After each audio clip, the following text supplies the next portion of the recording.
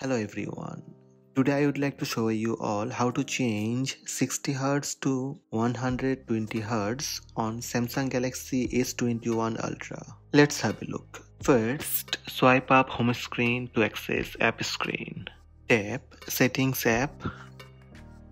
In the settings, scroll down and tap Display. Tap Motion Smoothness. Here you will have two options, adaptive and standard. Standard get longer battery life with a 60Hz screen refresh rate, and adaptive get smoother animations and scrolling by automatically adjusting your screen refresh rate up to 120Hz. Tap adaptive to get 120Hz screen refresh rate. Then tap apply. That's it. Motion smoothness adaptive.